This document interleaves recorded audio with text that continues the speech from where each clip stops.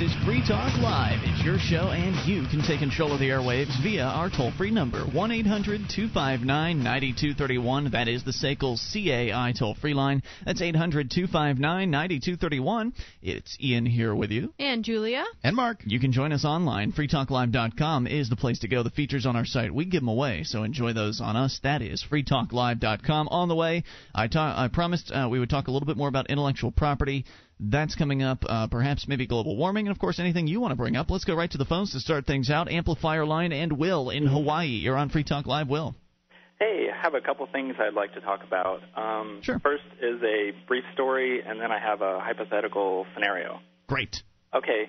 The first thing, the story, my wife was recently going through some of her old high school notes and note cards from government high school. She's been out for a little while, and she came across a note card that had a definition of anarchy. Do you have any guess what it was? Oh boy, lawless bomb throwers. That's what I was expecting when she asked me, but this is going to blow your mind. It says anarchy is the abolition of government as the necessary precondition for a free and just society. Interesting. Wow. Well, unexpectedly, refreshingly honest. Yeah, that's what I thought. Very good. Thought I'd share that with you. Okay, and then the second thing was, I think it's probably a couple weeks ago now on the show where you had mentioned that one time when you were in North Bergen, New Jersey, you almost got killed by some guys. Well, I don't know if I almost got killed, but I was chased down some one-way streets by some scary-looking guys in an SUV. The terminology you used was almost get killed. That's how I felt at that time. Yeah. Well, anyway, that got me thinking. Is my understanding, I think, based on what you've said on previous shows, that if you died, then Julia would inherit the quote-unquote intellectual property of Free Talk Live? I guess. I mean, I don't think we've ever discussed that. I think Mark should inherit the intellectual property of Free Talk Live. He's put in his dues. Julia, she's a Joni come lately here. Who stayed after the Liberty Forum to help like an hour clean up while you went to party with Ron Paul, huh? Hey, I brought you a damn sandwich at the Liberty Forum. I don't want to hear crap out of you. I brought my own sandwich. Well, I brought you the sandwich. I drove it here from Keene. Eric Scott somebody else ate it. So what was your question, Will? I'm sorry. Well, yeah, so anyway, with that, whatever the status of that was, and of course Mark's the main co-host, my question is for Mark and Julia, what would you guys do if Ian met an untimely death? As far as the show with co-hosts and the format of the show, and of course you'd probably have to make a fairly quick decision. Well, what would you guys do? Let me jump in. First off, I don't think Julia can manage to make it, on what Ian makes it on as far as pay. So she'd have to keep her full-time job currently, which would preclude her from being able to do some of the things that Ian's able to do. However, I'm the only one who knows how to run the show, so you'd need to get me and my notes to be able to do a show the next day. At the very least, I would have to, pay Julia to run the board for a little while. But, I really like Gardner, and he holds Ian's, political views without being, weird, and he doesn't, antagonize the callers nearly as much. But, Gardner's pretty good, and I probably would, try to get him on as much as possible, too, and we'd have Julia on a regular basis, but that's probably what we would do. Gardner's a very talented broadcaster. So would you try to take over the role as, I guess, Ian's role now as the announcer or whatever you call it, or would you get other people to do that? I don't know. I like sitting in the Ed McMahon chair here. I've always done radio sales. I'm comfortable doing radio sales. I'm happy doing radio sales, and that's the part of the show that I really enjoy doing. The intros, the extras, and all the other things that Ian does, which the myriad of things that go unseen that Ian does as far as putting the show online and all that other stuff, I have no interest in doing. If it was up to Mark Edge, Free Talk Live would have not gotten to where it is. It's true. There you go, Will. Any other thoughts? Yeah. I guess, of course, Gardner, could do all that stuff, but, he has his own show now. Well, so. Julia would have to do part of it. She would have to put it online. And you'd have to bargain with me. Yeah. I've got the key here. I'm the only one who knows how to run the boards. True. So She's holding the cards. Okay, I guess that's it. I just was curious about that. Yes, we have a contingency plan. There you go, Will. Thanks for the call. We appreciate it. We just made one up right now. 800-259-9231. Apparently the contingency plan is I kiss Julia's butt. It's a nice butt to kiss. Reasonable. Like I should be so lucky. 1-800-259-9231. Let's talk about the idea, the concept of intellectual property. We touched on it last night. Of course, Mark, you sort of, you're with me on some things. Like, you're not really a huge fan of patents, but you can see some reasons for them. You think that patents, for instance, help with innovation, but at the same time, you also understand that they can be used by lawyers to steal ideas or to rip off inventors and sit on their ideas, and you acknowledge some problems with the existing patent system. Sure. Would that be correct? Yes. Yeah. And then, of course, intellectual property is more than just patents. It also includes copyrights, and I'm sure there's some other stuff that I'm not thinking of right now. So if you're certainly welcome to comment on this, but I've got finally Robert down in Georgia sent me this link. And it's great because it's by Stephen Kinsella, who is sort of the libertarian scholarly expert when it comes to intellectual property. This guy, at one time I found a 50-page long PDF file about intellectual property, and just, it's with citations and very, very sort of scholarly sort of file, right, information. And I trudged through as much of it as I could. I really just didn't have time, or I didn't want to make the time to read all 50-something pages. But I read some of it. It was very, very good information. Obviously, way too long to be read on the air. So this one... And that scholarly stuff is just not airworthy. Yeah, this one is a little more mass market, a little more understandable, and a lot shorter. So he pretty much boils down his 50 pages into a few paragraphs. And I want to share that with you because this is an issue that divides libertarians. We talk about liberty-oriented topics on this show a lot, and in many cases, we agree. We certainly agree that getting the government out of our lives as much as possible is a desirable thing, and we agree on a lot of issues. But on some issues, libertarians are just rabid at one another over, like, abortion's one of them, and obviously I don't want to go there today. No, but we're talking about intellectual property. But intellectual property is another one, and it's certainly a more, intellectual discussion. It covers a lot of areas of life as far as products and services and that sort of thing, and a lot of people that are producing what they consider intellectual property, maybe artists or musicians, are very, very concerned, and rightfully so, about this issue. So it resonates. Now, what I'm interested in finding is a libertarian, and I mean a libertarian, a small government libertarian, somebody who believes that the government has a role or is necessary or something like that envisions the perfect world containing some sort of small government. Yeah. I'm interested in finding that libertarian that believes that intellectual property is wrong and immoral and all that other stuff, because it seems to me that the ANCAPs, or the anarcho-capitalists, or the free marketeers, whatever term you wish to use, the people that don't believe in a government at all, have sort of co-opted the they realize that intellectual property is an important issue, so they believe that because they don't believe in government, they don't believe in intellectual property. It's not the other way around.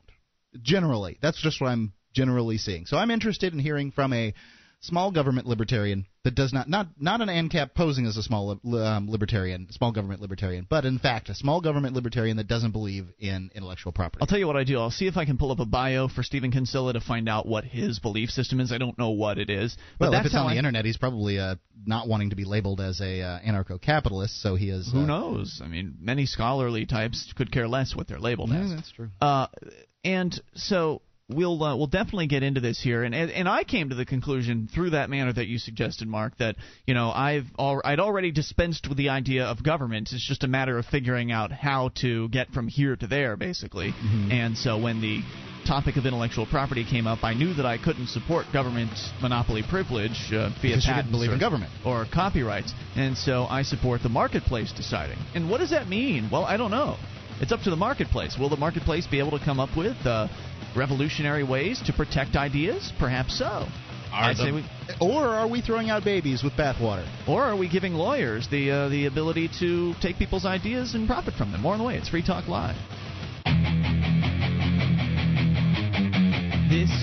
Free Talk Live, your show. You bring up anything. The toll-free number is 1-800-259-9231. SACL CAI toll-free line.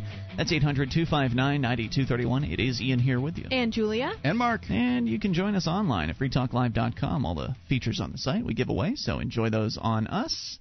And that, again, is freetalklive.com. And those features include the wiki, over 1,400 pages created by listeners just like you. You can get interactive for free, of course. Go to wiki.freetalklive.com. That's wiki.freetalklive.com. Free Talk Live is brought to you by the Free State Project, your only choice for more personal freedom and smaller, less intrusive government. To learn more about joining the Second American Revolution, go to freestateproject.org. That's freestateproject.org. Okay, Stephen Kinsella, is the author of a lot of stuff about intellectual property. He's really done his research. He's, according to Wikipedia, he's an American intellectual property lawyer. So he's actually in the business. And libertarian legal theorist. His electronically published works are primarily published in his blog and websites associated with the Ludwig von Mises Institute and anarcho-capitalist organizations. So he's a practicing attorney and blah, blah, blah. So it doesn't really specifically say here if he is or is not an anarcho-capitalist, but one could certainly presume. I'm going to go ahead and draw that conclusion. I think it's a safe presumption at this point. So from StephenKinsella.com, the question is, do patents and copyrights undermine private property? And the answer is yes. They're a burden to marketplace transactions, and they discourage business startups. Because one of the common arguments you'll hear, and he'll address it in here, one of the common arguments you'll hear is that, well, without intellectual property laws, no one will do research and development. And therefore, no new ideas will come out, or very few new ideas will come out because they'll be afraid of somebody ripping off their ideas, and so on and so forth. Let's get started. He says property and liberty are intricately linked. In fact, property, not representative government or majority rule, exemplifies freedom. Property is a sphere in which the individual can be free of government. The historical role of private property as countervailing to the power of the state cannot be overstated. Equally strong is the relationship between strong private property rights and prosperity. If nothing else, the dismal economic failure of socialism has demonstrated what transpires when private ownership of the means of production is abolished. There's going to be a lot in here that you agree with, Mark. I mean, you like private property, and you want the government off of your land and all that good stuff. Largely, it's minutia that separates, somebody who believes in no government and somebody who believes in small government. Well, now, to somebody who makes art and music for a living, this is not a minute issue. This is critical. He says the insidious and persistent encroachment on property by the modern welfare state has, however, resulted in a complete confusion about the nature of ownership. By undermining the ethical foundations upon which property rests, the welfare state has made it morally acceptable to give people access to property they don't own. Property grabs run the gamut from taxation, welfare programs, forfeitures, and environmental and antitrust legislation to the more subtle interference with freedom of contract inherent in minimum wage laws and affirmative hiring. Copyright and patent grants of privilege are another form of property infringement, courtesy of the state. While they have their origins in a much earlier privilege given to Friends of the Crown in their modern incarnation, they blend in with the welfare state's wealth-distributing impetus. Far from being natural, property rights grounded in the common law, patent and copyright are monopoly privileges granted solely by state legislation.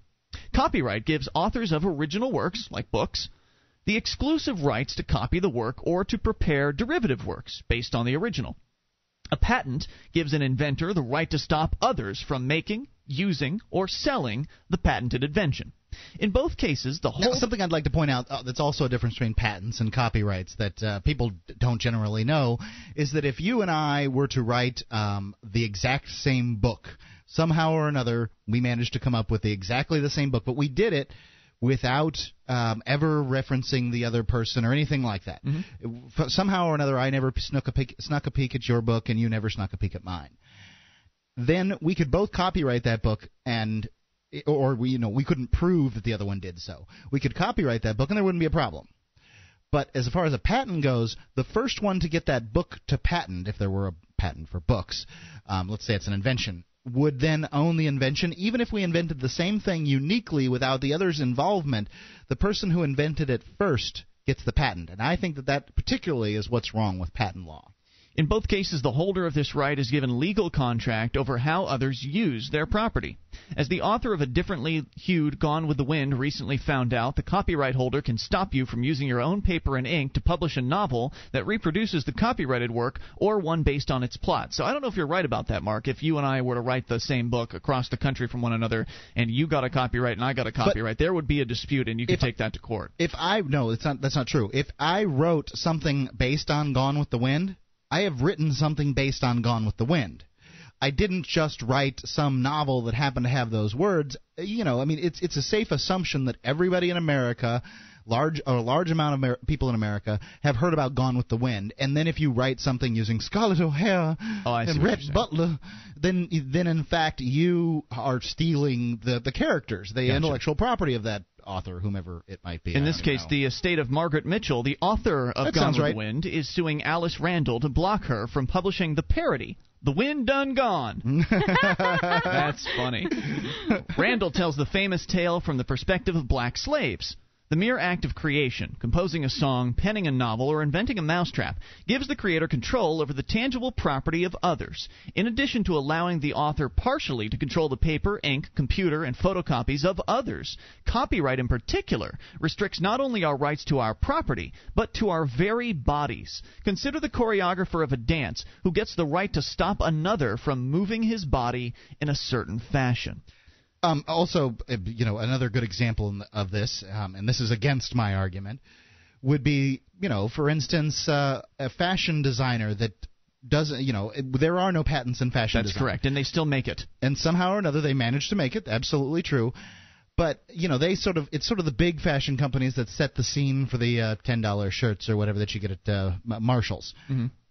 So there's no copyright, and it takes a couple of years to trickle on down through the fashion industry. But basically, the little guys, the cheapies, manage to take all the designs from the innovators out there.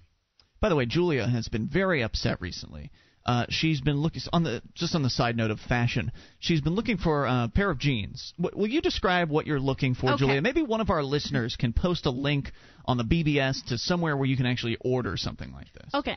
I'm looking for regular blue jeans. They do not exist. All blue jeans nowadays, unless they are old lady blue jeans, I want them to fit nicely. I don't want them to be super tight, but I don't want to wear old lady jeans. But anyway, they're all pre-faded, pre-ripped, pre-stained, or they have those ugly lines down them. Ugly lines? I can't explain like it. The sort of like the wear lines, yes, bleach lines, and they're vertical lines. I despise those pants. I refuse to wear them, and I cannot find a pair of blue jeans, men's or women's, and it frustrates me. What frustrates me is back in 1986, you could find a full outfit. I'm talking about the jean boots, the blue jeans, the a Canadian tuxedo, right? The jacket, the whole thing, and you could find it in stonewashed denim, and you just can't find that crap anymore.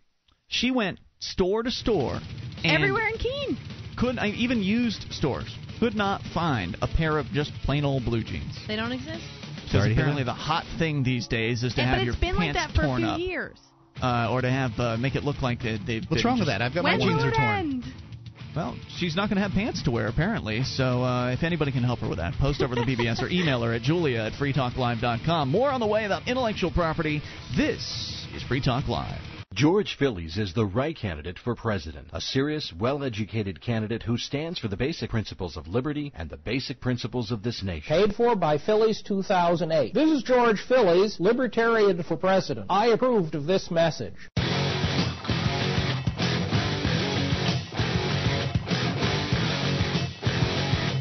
This is Free Talk Live. It's your show, and you take control of the airwaves toll free at 1-800-259-9231. Get a hold of yourselves. I'm not laughing. Look, I've been doing this long enough. I know you're not allowed to laugh when the mics are on. 1-800-259-9231.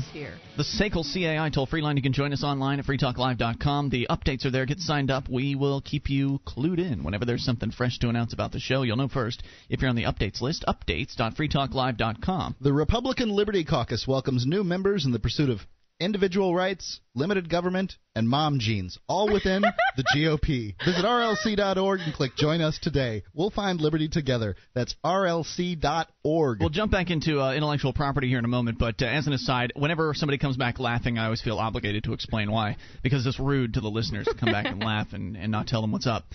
We, of course, went away a moment ago talking about jeans and how Julia has been on a quest to find some regular colored jeans, not the new fangled ripped jeans. You know, the pre-ripped. You buy these jeans with holes in them already. You also now they have the ones faded that jeans. look like there's faded and then there's worse than faded, which is faded and looks like I've been rolling around in dirt. Those ones are the worst. That's sort of brown. Yeah, those gross me out. So she'd been looking rusty. and looking. She can't find anything. So we threw it out over the air and said, if anybody has any suggestions. But now you're saying you don't want to order online. So I'm sorry I even asked our listeners for help. I mean, you're not going to ever be able to find jeans that way if you aren't even interested We have managed to discover during the break that Julia doesn't, in fact, want regular jeans. She wants, nice I want fitting. jeans that I bought when I was in 13. I want them to fit nice. She wants the sort of bell-bottomies to fit a little low, to show off her booty to everybody, but she doesn't. But she wants them blue, like a regular blue jean blue. She doesn't want your standard. I don't think she wants them Levi's, that tight in the booty, though. I don't think she's interested in that. Levi's 501s. She doesn't want that. She's not interested in the mom jean, So we were talking so that's about why. mom jeans. In fact, she wants something very unique. I Just guess like so. me, she's pining for the days when you could get a full outfit in stonewashed jeans. There you go. Stonewashed denim. So now you understand. 800-259-9231. We're talking about so-called intellectual property and the argument against it. Stephen Kinsella at StephenKinsella.com is commenting, and he's already pointed out that he's going to talk about copyright and he's going to talk about patents.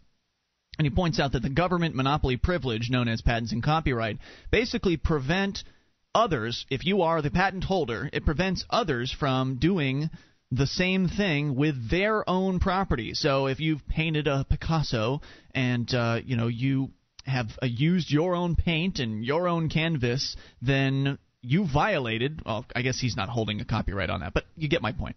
You violated intellectual property laws, and therefore you can be arrested or fined or whatever the trouble you'll get into is. It's usually handled through our court system. So basically he's pointing out that it prevents you from using your property how you want. He goes on, First Amendment rights to freedom of speech are also compromised. A recent court order obtained by factions of the entertainment industry decreed that source code, which is the computer programs that you run, is not protected free speech, and that studios have a right to suppress it. What's next? Do we unleash the force of law against a devotee who recites computer code on a street corner? It gets worse. You don't have to be guilty of copyright violation to be constrained. Doing something that might result in some third party making prohibited copies will suffice. A particularly rank example of prior restraint legislation is the Audio Home Recording Act of 1992. Manufacturers of digital recording devices are compelled by law to incorporate technology that prevents copying. They're penalized in anticipation of possible infractions. Manufacturers are also made to pony up royalties in lieu of each device of blank media sold. Ditto for consumers who pay through excise taxes. Did you know that? No, I didn't. I had heard that at one point, that when you buy a bunch of blank CDs, Sony or Philips or whoever it is that's manufacturing those CDs is paying royalty fees out to the RIAA and those guys in advance, just presuming you're going to burn music to the CDs. Well, then there shouldn't be any problem if I do. Yeah, right? Patents, however, take the cake, says Stephen. The patent holder can prevent others from practicing invention, even if, as is quite common, they arrive at the process quite independently. Happen to think of a new way to tune your car engine to get better gas mileage? Better hope someone else doesn't have a patent on that technique. He could stop you from twiddling with your own 1967 Mustang in your own garage. Thinking of dashing off a quick software filing program to streamline your business? Think again. Quote, software-driven multi-host storage solutions for powering advanced business applications, unquote, are being patented at a furious rate. Stripped of baffled gab, this mouthful means that for the privilege of filing, albeit electronically, you will have to pay extortion money to a patent holder. It gets scarier when you consider that 20,000 software patents are issued annually. price-inflating patent monopolies have grave consequences for undeveloped nations, as the latest patent imbroglio unfurling in South Africa suggests. The government of South Africa enacted legislation to allow parallel importing of and domestic production of generic AIDS drugs to help deal with the AIDS crisis. The multinational pharmaceutical kingpins moved in to enforce their patent monopolies, plunging South Africa into a life-and-death battle. South African firms presumably have not stolen their equipment, neither have they trespassed or broken an entry to obtain the molecular combinations for AZT, 3TC, or DDI. These are in the public domain, so why should South Africans be prohibited from making these drugs? Given that it's generally a bad thing through legislation to transfer control of property from owner to non-owner, what possibly is the justification for such laws? Well, most proponents view intellectual property, or IP, as a matter of utility. Without such laws, the argument goes, we would be deprived of clever inventions and beautiful works of art. To the utilitarians, the costs of monopoly privileges, not least the violation of property rights, are outweighed by the benefits of having wonderful inventions. I don't know that the benefits necessarily are wonderful inventions. I would say that yes, intellectual property laws do change the face of invention. But I also think that that there's some good arguments for it. I would say yes, those arguments are utilitarian. I would concur with him. Utilitarians turned a blind eye to the staggering sums that companies spend on the fees of patent attorneys who prepare, file, and defend patent applications, mostly for defensive purposes. Litigation costs millions. Mergers between companies often occur for no other reason than to settle patent disputes or to allow the merging parties to compete with a rival with a large patent armory. Submarine patents can emerge at any time, only to sink a high-tech company. Like, you remember the BlackBerry thing from last year where... Yeah. BlackBerry had come out with this wonderful, or whoever's behind BlackBerry, I don't know what the company name is, but this company had come out with this device that allows you to check emails and do all kinds of cool things remotely. And then somebody, surfaced with a patent complaint, and it went to court, and they shut down their network, and it was just a mess. The threat of patents increases overall business risk and can torpedo marginal or startup companies. If patents and copyright are essential to innovation, as the mantra goes, how is it that Day Dawns and the perfume maker who owns no odor rights still is marketing high-end perfume that can be easily knocked off? Philosophers persist in writing their tomes, mathematicians toil at solving age-old riddles, and physicists don't tire from probing the universe. How does all this creativity continue without the reward of a monopolistic ownership in the ensuing ideas? And why is it fair for the law to protect practical gizmos, but not more abstract ideas such as Einstein's equation of E equals mc squared? Or not protect the perfume manufacturer? Well, and the line that separates them is where really the rub comes in. For instance, some companies have patented human genomes. That's scary stuff, dude. And it's like crustless peanut butter and jelly sandwich. Absolutely true. They've patented computer programs which, like you've pointed out, are really just X's and O's. Where does the line get drawn? Now, I would agree that computer programs deserve some protection, but what kinds?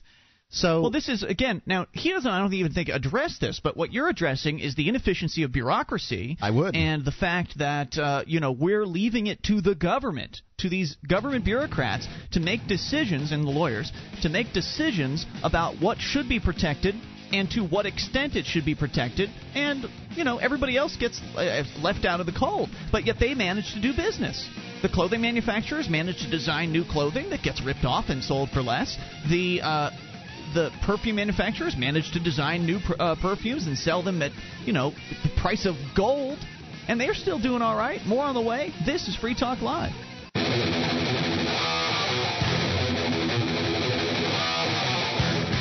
This is Free Talk Live. It's your show.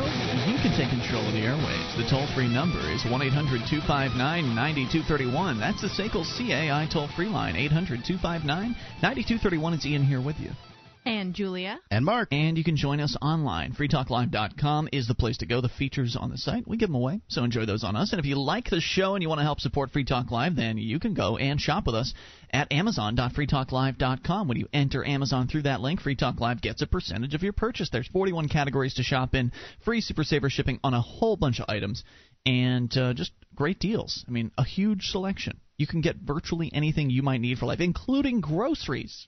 Head over to Amazon.freetalklive.com. Great way to help the show and get the stuff you need. So, wrapping up thoughts on the intellectual property debate from StephenKinsella.com, who is an intellectual property attorney that doesn't believe in intellectual property.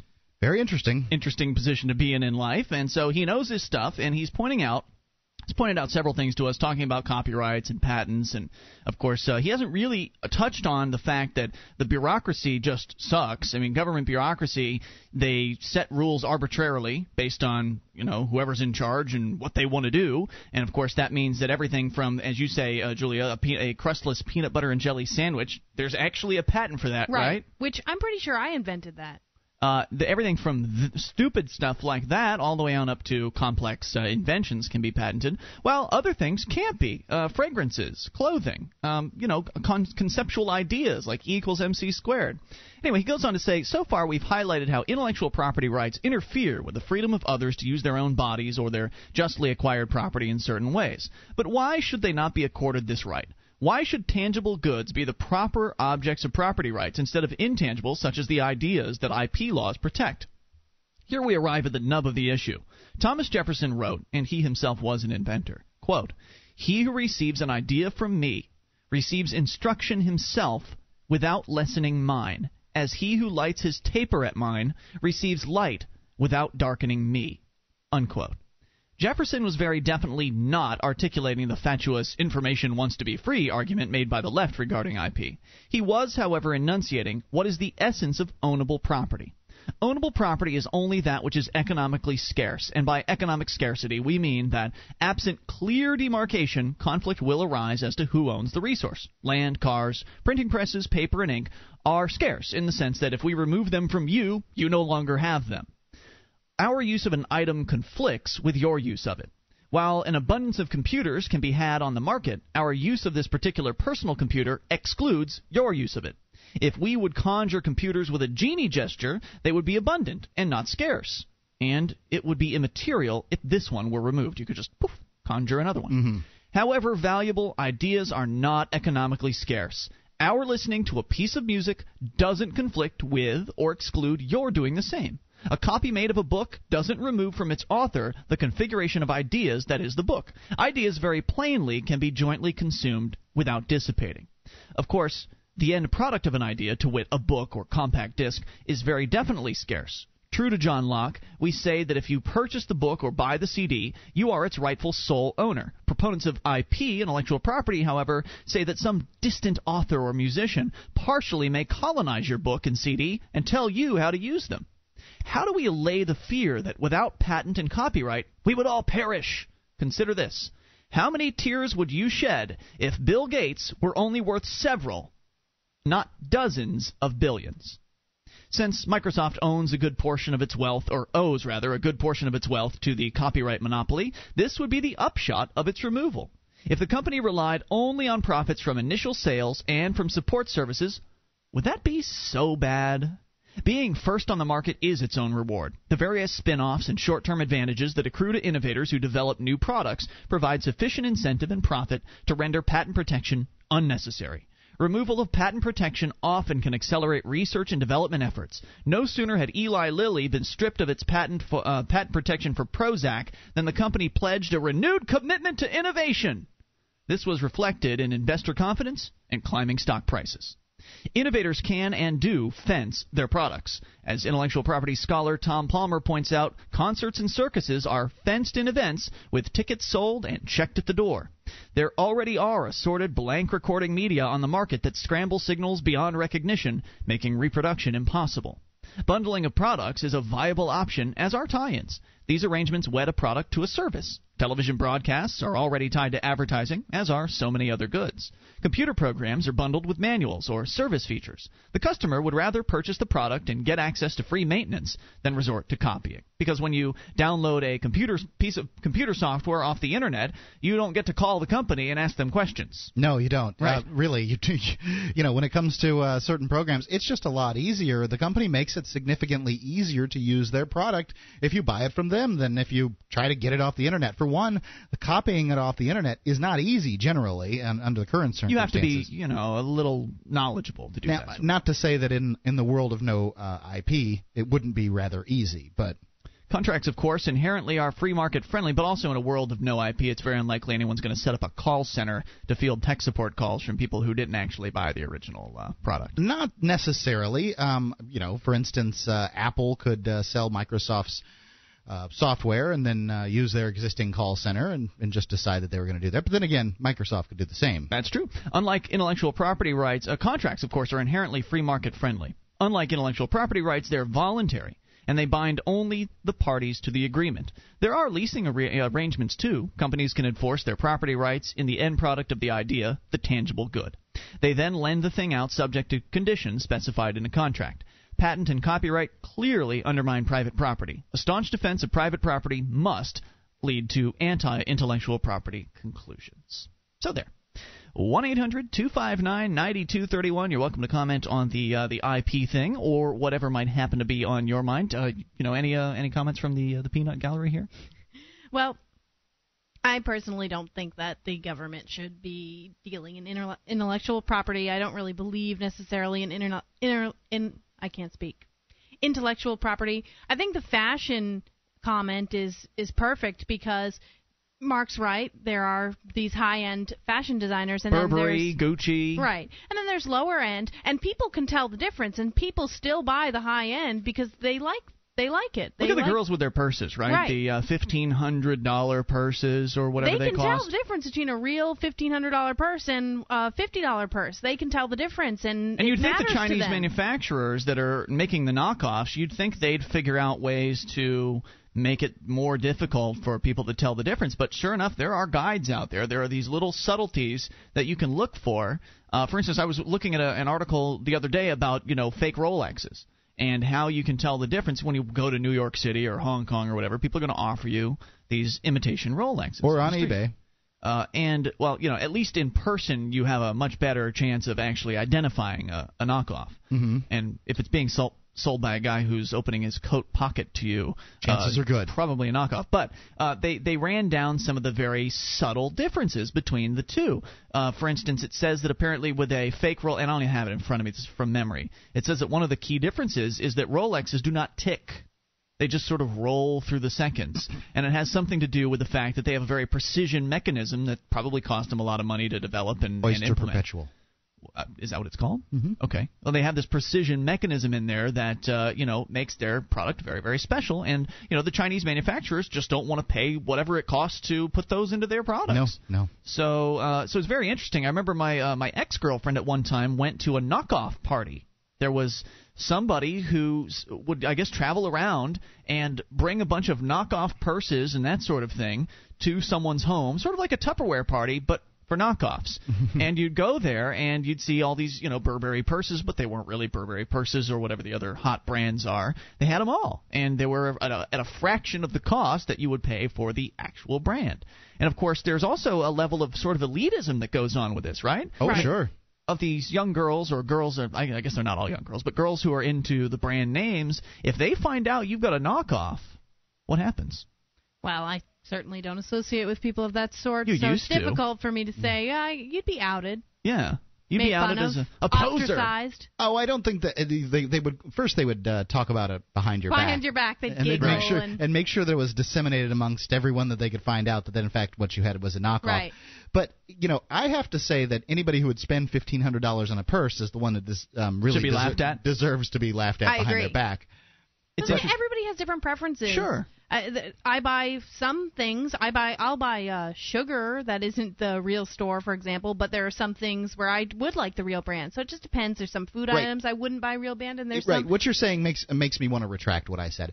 If you have enough money to pay $1,500 for a handbag, please, by all means, go right ahead. If you're going into credit card debt, on the other hand. If you are middle class, if you are even upper middle class, and you have the expectation, especially that some man in your life is going to buy a $1,500 handbag for you, you're a bad person. Yeah. More on the way. You can take control of the airwaves. The toll-free number is 800-259-9231. We're getting ready to head into hour number 2. And coming up, We'll talk about plastic surgery, among other things. This is your show. It's Free Talk Live. Would you like to help others find Free Talk Live? You can help us advertise, market, and promote the show at amp.freetalklive.com. Consider becoming a Free Talk Live amplifier now for $3 a month and get some cool bonuses at amp.freetalklive.com.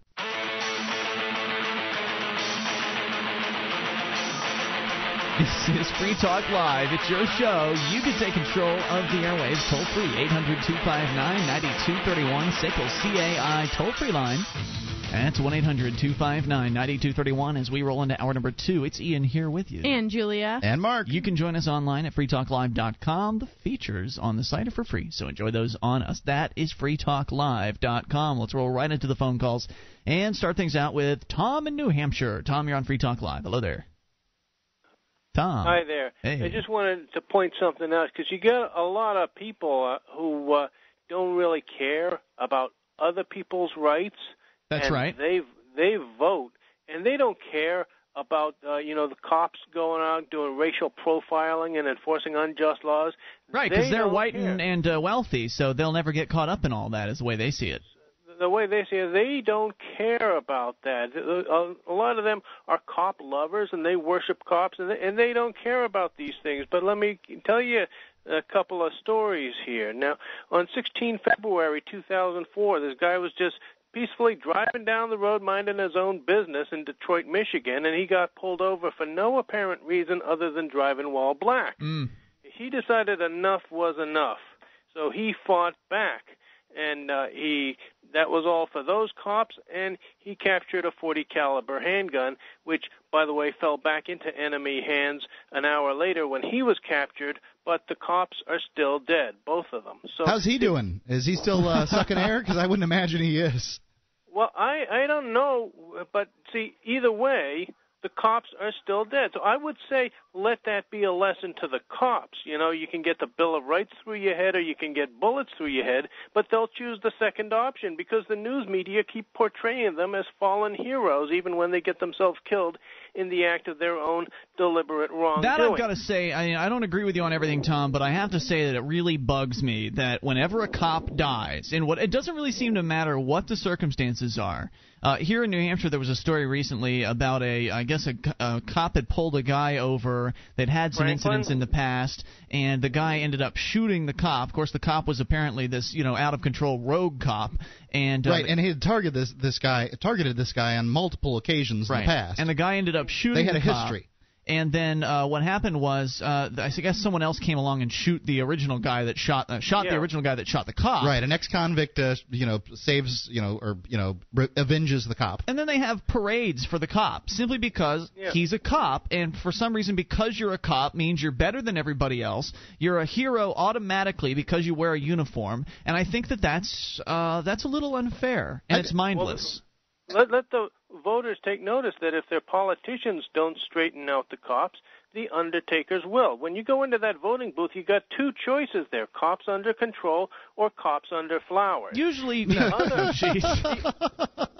other story I wanted to tell you was a few weeks later on 31 March 2004 when the cops went to arrest this guy who was peacefully minding his own business, proudly serving local residents of the community by selling to them the methamphetamine that they wanted. And the cops were ready for him, okay? They were ready for him, but they didn't really see there was another guy there that they weren't watching. They had their eyes and their concentration on their suspect, see? And this other guy took action and settled the matter out of court, and that was all for those cops. See, so, if you don't defend liberty with ballots, then other people are going to defend liberty with bullets. See, so what's your message tonight, Tom? What's your message? There's 4 dead cops in your face, you people that vote wrong. If you don't like it, so you're saying if you don't want cops to continue to die, you should stop voting for these big government people. Right. For those that really do think that cops are heroes, and I think that they do a job that I really would not want to do, and they do put themselves in harm's way. For those that think that cops are heroes, you would say vote small government so that they don't get caught up in a mess that was not of their own doing. You're actually trying to save the cops, aren't you, Tom? In some weird, twisted way. If they don't like it when the poor, defenseless cops get themselves killed, then don't ever pull a lever like that again. Thanks for the call, Tom. We appreciate hearing from you at 800-259-9231. Free Talk Tom Live sounds a little bitter. Free Talk Live does not advocate the killing of the police. We think it's a bad idea. It's only going to get you killed, and that's not something you want. Right. Is Tom out shooting cops? No, he's not. But his point does make sense in that it's pretty clear what side he's voting for. I understand what he's saying, but I certainly don't think that killing cops is the way to go. He's just not the most eloquent about getting his point across. He's very, very brash. Well, he believes what he believes. So 1-8, yes, you can call about anything on Free Talk Live, 800-259-9231. As we continue with the phone calls and talk to Bill in Oklahoma. Bill, you're on Free Talk Live. Hello there. Thank you guys for taking my call. Thanks for being here. What's on your mind? Well, I have 2 points. First, I want to chime in on the intellectual property thing. Certainly. Being a software developer myself, I find it very discouraging when big companies such as Microsoft gets involved and levies mindless threats about how we're supposedly trampling on their intellectual property when they won't disclose what that intellectual property is. Case in point, the Linux distribution of operating systems. Make a long story short, they bully Linux distributors to make these partnerships to evade lawsuits. To make partnerships? I don't understand. Well, basically, Microsoft goes in and says, okay, what we're going to do is we have your data rights. You've trampled on our intellectual property. We have proof. No, we're not going to disclose what those intellectual properties are so that you can fix the problem. We're just going to go ahead and tell you that we've got your data rights. And we will be more than happy to not sue you. You will just partner up with us. And then what? And then they get to use the Linux. What's the point of that for Microsoft? Microsoft, well, from a standpoint of an open source advocate, it basically says if you want to keep certain technologies open, acknowledge that you're using our intellectual property. We're being nice guys. I guess it's like a mask of. We're being nice enough to let you use our intellectual property to do your own thing. But rest assured that if at any time you make us mad, we're going to go in and take you to court. I see. So basically they have to sort of it's Microsoft making the Linux guys bow down to them. Is that what you're saying? That's pretty much that's how I see it.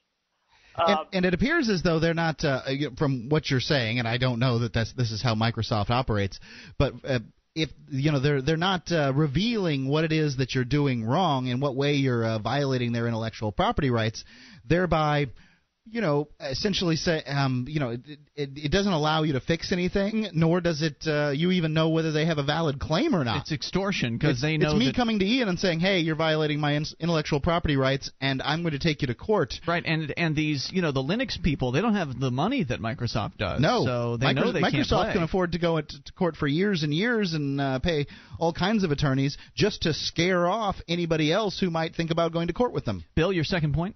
And my second point was something that was brought up last night. I believe it was by you, Ian. Something along the lines, and I'm just paraphrasing. You said that I didn't sign anything that made me obligated to pay triennial taxes. Federal taxes, yeah. Yeah, federal taxes. You don't have my signature on a piece of paper. I didn't agree to anything. I shouldn't be obligated. Well, I had an interesting conversation with a lawyer about this. It just came up, and basically there is a unwritten, I guess you would call it implied oppression law. Basically, it's a blind consent. You just by being in the United States, you basically consent to all the laws. I'm not in the United States. The United States is a fiction. It's a legal fiction. It's another piece of paper, just like so many other pieces of paper the government has written down. I live in a place that some people call New Hampshire. I live on a plot of land. If you want to call it the United States, that's your business. But I've never agreed to anything in this concept. This is a common legal concept that silence is consent. That's how most laws are written, in that if you do not object, therefore you are consenting. Well, I'm letting it be known that I object. Thanks for the call. We appreciate it, Bill. 800-259-9231. 1931. Like it or not, that's how the legal world works. If they come up with a bunch of new laws, you supposedly have consented because you have not rejected them, if that makes any sense. It's a little weird, but that's the legal word for you. 800-259-9231. This is Free Talk Live.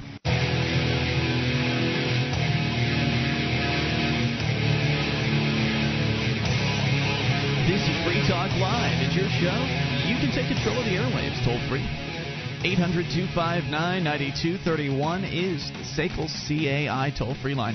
That's 1-800-259-9231, and it's Ian here with you. And Julia. And Mark. And you can join us online. freetalklive.com is the place to go. We've got live streams. There's a broadband version of the show and a dial-up version, both waiting for you for free at freetalklive.com. If you or perhaps somebody you know needs a primer on some of the subjects that we talk about on Free Talk Live, you should check out the Liberty Radio Underground. It's an elementary introduction to libertarianism, and each show concisely handles a single topic in under 10 minutes. It's great for somebody new to Liberty. Go to libertyradiounderground.com. That's libertyradiounderground.com. Grab an episode today. 800-259-9231. Let's go to the phones, to the fun, to Bill in New Hampshire on the amplifier line. Hey, Bill. Hi, Julia, Ian, and Mark. Hello. Hey. What's on your mind? I wanted to talk about this intellectual property thing, sure. Especially in reference to computer programs. Okay. It's interesting if you think about the present way computers are sold, where the software is already loaded on the hard drive and you don't get any disks with it. Mm-hmm. If anything ever happens to that, it's gone. Right. Don't they normally sell? I mean, are they not selling the restore discs? Because some computers used to come with those. I haven't bought a computer. I made my own computers from scratch, so I don't know if they still come with those. No, I didn't get any with my laptop. Really? Nothing. Right. Huh. No. I mean, if you're going to make any sort of a backup, you're going to have to figure out how to do that yourself. It's not like you go out and buy a book and you could put it on the shelf and come back to it 5 months later and read it again, or if you buy a CD, you just turn it off and then turn it right back on, and you've got it there. If your hard drive crashes, it's gone. What if you registered with the company? If you, for whatever some way or another, you can register most of your products with the company. Would you be able to get it then? I don't know this. I don't really know. I generally don't register with anyone for any reason. But just recently, I had an old copy of Microsoft Word on my computer, and we got a brand new computer. It wiped it off my old hard drive, started to use the new one, and they weren't really clear that the new version expired. It was only sort of a trial, a temporary thing. Mm-hmm. So now they're both gone. Great. Yeah. So I'm sort of wondering exactly how somebody's intellectual property rights supersede my property rights when I put out the cash. Well, now, in the world of software, as I understand it, now probably 99% of people have never read any of the agreements that they usually flash up on the screen before you're allowed to install a piece of software, which, of course, if you are buying a computer, then you technically don't agree to those agreements. But for most software, when you click that, I accept, there's that huge, long... And there's 35 pages, yeah. Yeah, legal thing. As I understand it, the gist of that is that that's Microsoft or whatever the company it is that's made the software telling you, no, Bill, you don't own this software. We own this software, and we are licensing it to you for, whatever the term is. And so we're going to let you use the software. So you don't actually, when you purchase software, you apparently do not actually own the software. Did you know that? Well, I mean, what good does a license do me if the software is not there? I don't know. That's it's an interesting case. So I mean, this is it basically boils down to deception, I think. Well, maybe they just figure that they're selling me a bill of goods. Maybe they figure that computers are so cheap and so disposable these days that if the hard drive crashes, just go out and buy another computer and be done with it. I guess so, possibly. But I mean, I think the only thing that it does is really just sort of foster contempt for Microsoft and other companies that do the same thing and make people want to just sort of get back at them and download things off the internet. Because Microsoft is big enough; they can handle a little contempt. They really aren't concerned with that. I'm sure they can, but well, Microsoft, we've got Linux. Yeah, Microsoft is not making their money off of consumer sales of Windows XP or Windows Vista. I mean, that's not where the bulk of their money comes from. The bulk of their money comes from licensing fees. It comes from the business side of their business. You know, the when a business goes and purchases a copy of Word for 200 computers or something like that. Sure. You know, that's where they really make bank. And so if there's a bunch of pieces of Windows. If there's a lot of Windows installations that are illicit, Microsoft is certainly not interested in chasing that down. It's not worth their while legally to go after people like that. So, you know, they program in whatever sort of copyright protection they can program in, and then if it's hacked and people get around it, then they don't really care. People are still using their software. So that's what's important. What's important to them is that Windows is installed on most computers. Whether it's legal or not, obviously Microsoft is never going to come out and say something like that. They're never going to come out and say, yeah, steal our software. But, you know, they'd rather have you running a stolen copy of Windows XP than running Linux or running Mac or something like that, if that makes sense. Probably. I still think it's kind of unscrupulous that, you know, their new versions of their software delete the old versions of the software and leave you with nothing. Well, I'm sorry to hear that, Bill. Any other thoughts? Yep. That's about it. Thanks for the call, dude. Appreciate it. Have a good night. Yep, 800-259-9231. Yeah, Microsoft's never going to admit that one, but that's sort of the way I feel about things, because the more people are out there using Microsoft software, as far as Windows is concerned, the more valuable their licensing fees are for the businesses that want to develop for Microsoft and all of that. I can see that. All right, 800-259-9231. Let's move on from this intellectual property thing and talk instead about plastic surgery. Now, Julia, I know you had a story. We talked about this actually a while back on the program. Yeah, and I think it upset some people, actually. Wait, what?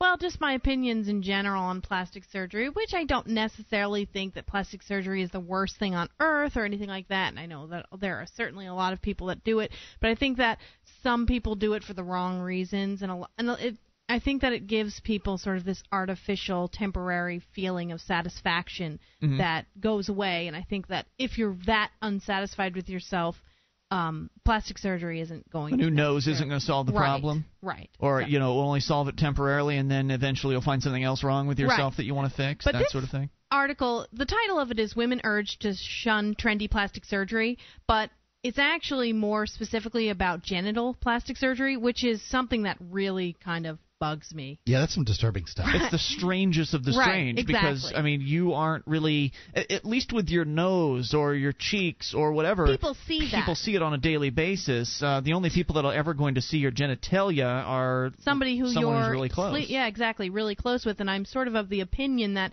if somebody who you're close with sees your genitals and says, "Oh, that's," that maybe they're not the best for you. Yeah. Might not be the knight in shining armor you thought they were. People were angry at you for taking that position? I don't think anybody was angry, but there was... Got that impression. That there was, There were just people who got the impression, I think that plastic surgery is the worst thing on the face of the earth and nobody should do it, which is not the case. I think Did that they people email you, or did you just hear things? No, it was on the BBS. Oh, I see. Which, of course, on the BBS, they'll talk about anything, and everything that they have to say is, of mitigable value. So, plastic surgery for genitalia. Now, we're specifically talking about female genitalia. That's correct, but it's done on men, I'm sure. More on the way. We'll dig into this. In fact, it is done on men. I did a little research. I'll pull that website up. And, of course, we're talking clinically here. This is not to appeal to any prurient interest or anything like that. So, just a quick disclaimer. To quote the FCC. Yeah, 1-800-259-9231. This is your show. It is Free Talk Live. Our archives, website, and podcast will continue to stay free, but if you think other people deserve to hear this show, consider becoming a Free Talk Live amplifier for just $3 a month at amp.freetalklive.com. Help free some minds. Visit amp.freetalklive.com.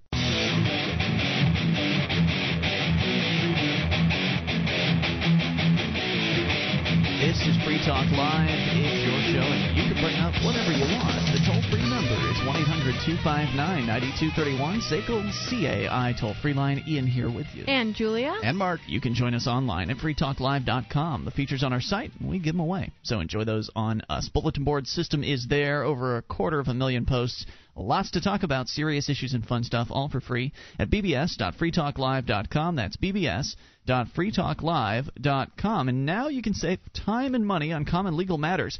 Created by top attorneys, LegalZoom.com helps you create reliable legal documents like your will or living trust in minutes. LegalZoom.com. Use code FTL, like Free Talk Live. That's code FTL to save 10% at LegalZoom.com. Now, before we get into the details on this story about the genitalia, the female genitalia and plastic surgery and why women shouldn't be getting this surgery, I've actually got a bit of a correction. Johnson, our producer from far away, has emailed me something from techdirt.com that rebuts what I said about how Microsoft would never admit that piracy is a good thing for them. We were just talking about that a few moments ago. In fact, turns out Microsoft has admitted that. According to techdirt.com, for some time, big software companies have tried to make the argument that a copy of pirated software is equivalent to a lost sale. This is pretty ridiculous for a couple of reasons. For one thing, there's no reason to think that a given user of pirated software would have actually purchased a legitimate copy. Furthermore, the argument ignores the fact that companies actually benefit in some ways from piracy, because a user of pirated software is likely to purchase software from the same maker at some point down the road. This latter point is something that even Bill Gates has admitted, even while Microsoft continues to talk tough about cracking down on piracy. So it's not their prime message. It's not what they're out there pushing, but they have admitted it. Now the company is stating more clearly that it knows there are some benefits to piracy. Jeff Rakes, the head of the company's business group, said at a recent investor conference that while the company is against piracy, if you're going to pirate software, it hopes that you pirate Microsoft software. He cited the above reasoning, noting that users of pirated Microsoft software are likely to purchase from the company later on. He says the company wants to push for legal licensing, but doesn't want to push so hard so as to destroy a valuable part of its user base. See, Microsoft gets it, unlike the RIAA and these other agencies that are, going after people that are allegedly downloading music and that sort of thing. Microsoft understands that if it goes after its customers, people are going to get upset. If it goes after people that are pirating Windows, people are going to get angry, and they'll be more likely to go to Linux, or they'll go to Apple or something.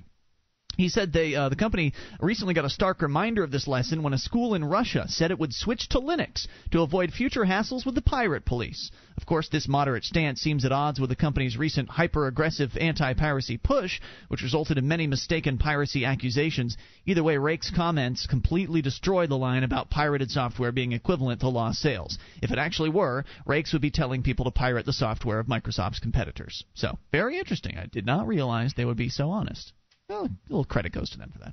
All right, so let's talk about the female genitalia plastic surgery. Women are actually having plastic surgery on their labia, as I understand it? Well, there's actually a few of them, but that's the one that we talked about a few weeks ago, or months ago, I guess it was. So what's the story here, Julia, and where's it from? It's from the Chicago Tribune. Issuing a strong warning to women, a prominent physicians group stated Friday that there is no evidence cosmetic genital surgery is safe or effective. The statement by the American College of blah, blah, blah said... Sorry about that. That's okay. Accidentally slid down my mouse there and lost it. Says that it is deceptive to give the impression that these procedures, which by some accounts are among the hottest new trends in plastic surgery, are accepted in routine surgical practices. I don't understand that this is a hot trend. I can't even believe that. I mean, when you originally talked about this on the show, I thought this is obscure. Only maybe only porn freaks will get this, because that's where where it originally got popular, right? Right. Is that the porn stars were having plastic surgery done on their their clitoris and their labia and that sort of thing. And so other girls, presumably watching that, said, I want to have that done. And then they went out and did it. But you're telling me this is a trend? This is hot? I guess girls it's getting are going out more popular. This is spreading? Yes. Vaginal rejuvenation, designer vaginoplasty, revirgination, what is that? What? Sounds like they're somehow using plastic surgery to replace the hymen. The hymen, yeah. Which is kind of silly anyway, because the hymen isn't necessarily there by the time you lose your virginity anyway. Not necessarily. And if you believe in God, I don't think God's going to be fooled by the plastic surgery. and G-spot amplification. That's as far as I understand it. When we read the article, I went and looked at a couple of plastic surgery sites to see what people had to say about this sort of thing. And as I understand it, the G-spot amplification, they stick some sort of a chemical in there to make your G-spot more sensitive and larger. Sort of like a Botox injection for the G-spot? Something like that. Okay. I don't know a lot about this. It's fairly new. I've never even heard of such things before we came up across that article, but... It's crazy. Yeah. I'm almost never on the back end of any trend. I generally know what's going on out there. I had no idea that they were that this was being pushed. I guess this is the plastic surgery for the people that have already gotten all the other plastic surgery there is to get. All right. Well, these procedures are being marketed to women on late-night TV and magazines and on the Internet. Doctors offering the procedures say they can enhance women's sexual pleasure, alleviate uncomfortable symptoms. Why do you need more enhancement? Well, I mean, hold on. That's something that you just don't understand. Some women have a hooded clitoris, and it's difficult for them to have a vaginal orgasm. And I would say that there's some reasons for that. And essentially, some women have orgasms more easily than others. Right. And there also are, it says alleviate uncomfortable symptoms. There are some women, I heard a story, somebody posted a link to a story on the BBS of a woman who, it was just very uncomfortable for her to go to the bathroom, and it had been for years because her labia were so large. And in circumstances like that, I mean, I guess I can understand. I don't personally have any experience with anything like that, so it's hard for me to put myself in that position. But I think that just getting it done for the purpose of not liking the way it looks or wanting your lover to like the way it looks better, I don't know. It just seems a little, first of all, risky and weird to me. Well, the women with the overgrown hood or whatever you're referring to, it's not like they can't orgasm. It's just that they can't orgasm vaginally through intercourse, is what you're saying. Or they're having more difficulty through intercourse. There would be other ways to bring them to orgasm, correct? It would depend on the woman and her particular problem. I see. So even non-intercorsal oral stimulation would also be difficult? Is that what you're saying? So I understand. Huh, okay. But critics say... I don't know if it's worth taking a knife to it down there, but okay. Guess it depends. If you never had a good orgasm and you want to have one, I mean, everybody's talking about how great they are. Maybe it's very important to you. I maybe don't know. It's in your head. It's difficult for me to put myself in that situation. Maybe you had some problems as a kid that warped your mind, and Daddy touched you the wrong way or something like that, and now you've got a mental block to your orgasm. Is it? Don't they say that it's all in your head as far as sexual pleasure is concerned? Yes. Obviously, you have to have the organs in order to orgasm, but I think there might be some other problems going on here. That's my uninformed opinion. Yep, that's what it sounds like. Yeah. But critics say these women are exposing extraordinarily sensitive body parts to interventions with questionable benefits and unknown risks. Absence of data supporting the safety and efficiency of these procedures makes their recommendation untenable, said the medical group's committee on gynecological practice. Other experts expressed concern that practitioners are offering surgical fixes to problems better addressed by correcting women's misconceptions about their body and boosting their self-esteem.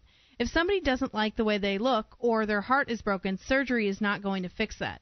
These problems are above the belly button, not below. Absolutely. Yeah. An internet search turns up dozens of sites promising to help women by surgically altering their genitals and repairing the after effects of childbirth. For physicians, the business, typically cash only, is a way to supplement income squeezed by cost-conscious insurers. Many of the sites are accompanied by graphic before and after pictures and glowing patient testimonials. Of course. I'm not going to post a testimonial that says, "That's ruined my life."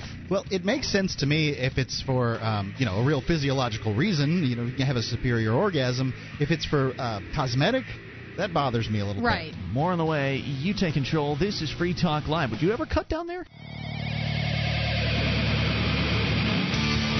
This is Free Talk Live. It's your show, and you can bring up anything via the toll-free number, 800-259-9231, SACL CAI toll-free line. Ian here with you. And Julia. And Mark. You can join us online at freetalklive.com. All the features on the site, we give them away, so enjoy those on us. And if you like the show, you want to help support Free Talk Live, then become a Free Talk Live amplifier. Just go to amp.freetalklive.com and join the hundreds of our listeners who have decided that Free Talk Live is worth paying for. They've sent in $3 a month. That's all we're asking for. And what we do with the money is we take it in and we turn it around into promoting the show, to getting on more radio stations across the country. So if that's valuable to you, head over to amp.freetalklive.com to learn more about the program and learn about some of the perks you'll get access to, like the AMP-only call-in line, AMP-only chat room and forum, and more. All the details, amp.freetalklive.com. Ladies, would you spend $6,500, and perhaps a little less, perhaps a little more, to have a doctor, a plastic surgeon, go down with a knife and cut you in your private areas? Because apparently this is the hot new trend in plastic surgery. Breast enlargements, that's old hat. Actually, those have been going up in numbers as well. Well, it's old hat in that they've been around forever. The people who get these have likely already had breast implants. But now the new hot thing is labiaplasty, vaginoplasty, and hymenoplasty. Three of the most popular surgeries going right now. And Julia, you're saying the Chicago Tribune has cited some experts who are telling ladies, whoa, be careful. Right. This is not proven. This may be dangerous. You may not be wanting to do this to yourself. And give me some more details from this story, if you would, please. All right. It gives a couple of quotes here from doctors who do it. How grateful my patients are is unbelievable, says Dr. Bernard Stern, a board-certified gynecological surgeon in Florida, who says I'm looking at his website right now, actually. 850 cosmetic genital surgeries in the last 6 years. He says he gets 50 emails every night from a woman asking about the procedure. Not the same woman, obviously. Different women giving him. That's weird. She's really obsessed and weird. So, how many procedures? She does need help. 800? 850 is what he's done. At $5,500, that's a cool $4.6 million for that doctor. Sweet. Well, if he's providing a service that people want, I have no problem with him making a bundle of money on it. Right. I do question why somebody would get their genitals just for cosmetic purposes. Their labia minora reduced. They're saying here the vaginoplasty, it says that for women who've experienced multiple childbirths, vaginal muscles tend to experience enlargement due to stressful expansion. Kegels will help with that. Says even after Kegel, the condition of the muscles may not improve. Many women find that while the experience of childbirth may be the most rewarding of their lives, sometimes the after effects for both their sexual partner and themselves is not as satisfying as it once was. Sometimes vaginoplasty is referred to as rejuvenation of the vagina, is a procedure that can usually correct the problem of the stretched vaginal muscles and is a direct means of enhancing one's sexual life again. And then they go into a little bit more detail about what goes on. So one could make the argument that, there are some women that are just unsatisfied with things, and that's why they're doing this. But you're saying, Julia, that this still may be pretty dangerous.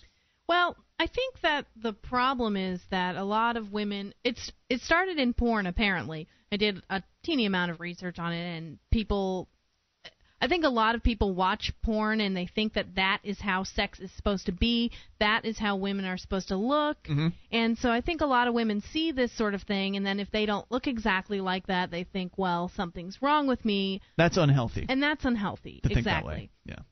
And I think everybody should do whatever is best for them. And if you feel like this is something that you should do, go for it. I'm not against plastic surgery. I just sort of question the reasons behind it, and I don't think that it's necessarily the healthiest choice. Okay, so the doctor's saying his patients are very satisfied, of course. That's right. Yet other medical organizations share the ACOG's concern. I know of no medical reason to do these surgeries and no scientific data that proves There's no medical reason to have breast enlargements. That's true. Proves that they are beneficial, says Dr. Thomas E. Nolan, president of the Society of Gynecological Surgeons. Among the treatments, doctors are offering only labiaplasty, which involves trimming and reshaping part of the external genitalia, is well documented in scientific literature. Now, that one couldn't possibly have anything to do with increasing sexual pleasure, right? The labia, the trimming of the labia? Right, they're a highly sensitive area, and you would think that if it was, there was more of it, that it would have absolutely nothing to do with reducing the nerve count for sure. And it certainly doesn't have anything to do with childbirth or whatever the vaginoplasty is all about. Right. That's purely for appearance. Correct. That is the breast enlargement of the vagina, well, basically. It's actually interesting that you bring that up, because a few weeks ago on the BBS there was a topic. Somebody said, well, we like people who look young. We like women. It's very popular, for example, for women to be men? shaven. Yeah, I guess we as a society, we like men both men and women, we like them shaven. And essentially, when a woman gets this done, they look like a little girl. So people like to look young. Which, of course, people weren't shaven as much back in the 70s and that sort of thing, at least if you're judging by pornography, and what else do you have to judge by? So I don't know if that's necessarily true what that person was saying, but you're saying... It was an interesting interesting idea. Right. That's what I'm saying. It was an interesting idea, and if you look at the before and after pictures, essentially they look like young girls when they're done with this surgery. Because that... Well, anyway, I can't really say that because it's not clinical. Yeah. Yes, exactly. I'm not saying that is scientific or anything. It's just an interesting point. Yeah. In contrast, many doctors don't even accept the existence of the purported pleasure center known as the G-spot, much less approve of injections meant to enhance it. I don't know what the G-spot is, says Dr. Melvin Gerby, chief of gynecology at Northwestern Memorial Hospital. As for revirgination, Gerby said any doctor performing it at Northwestern would be in trouble. Also, that seems like madness to me.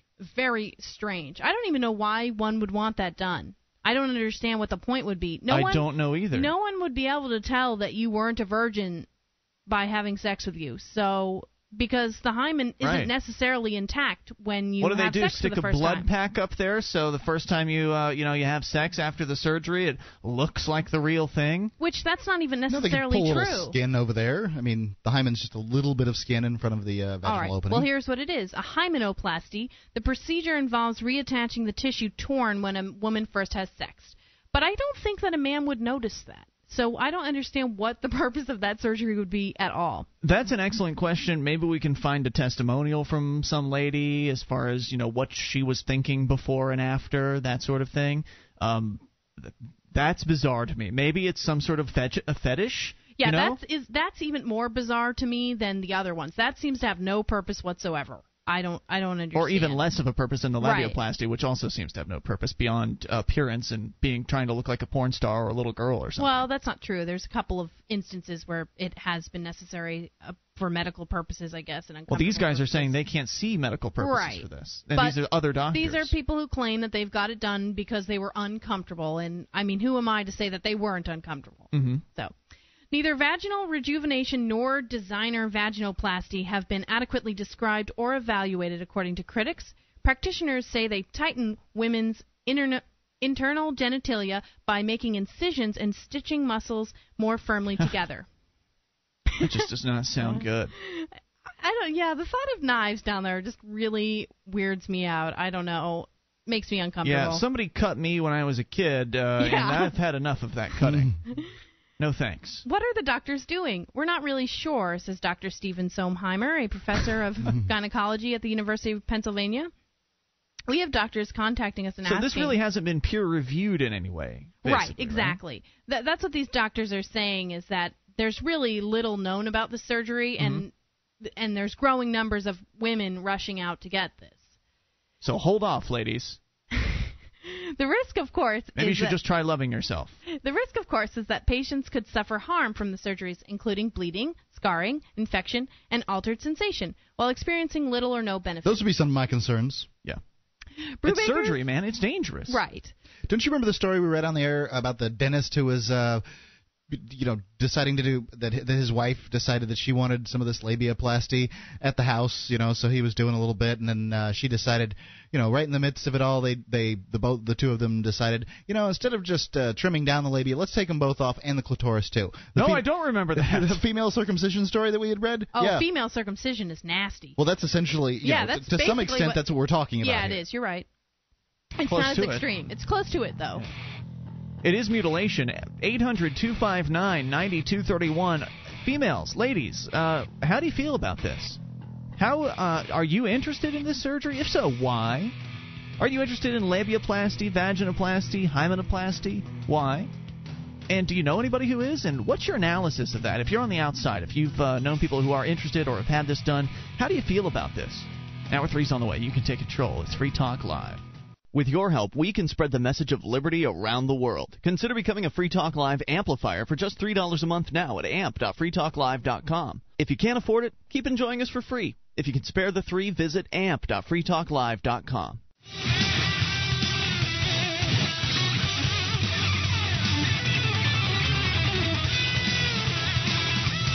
This is Free Talk Live. We're launching into hour number 3 of the program. You can take control of the airwaves toll-free at 800-259-9231. We've been from everywhere from intellectual property all the way to this insanity called vaginal plastic surgery. We've got everywhere tonight, so bring up anything. 800-259-9231. It is Ian here with you. And Julia. And Mark. And you can join us online. freetalklive.com is the place to go. The features on the site, we give them away, so enjoy those on us for free. freetalklive.com. Going right into the phone calls. Let's talk to Puke in New Hampshire on the amplifier line. Hey, Puke.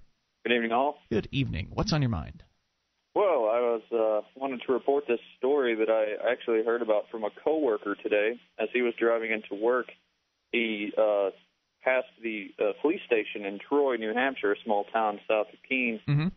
And apparently a man became disgruntled, stole a bulldozer, and rammed it into the Troy police station 3 times, essentially destroying the front of the police station. Wow. Awesome. Well, I can't say that I'm happy to see taxpayers' money destroyed in that fashion, because they're simply going to build it again.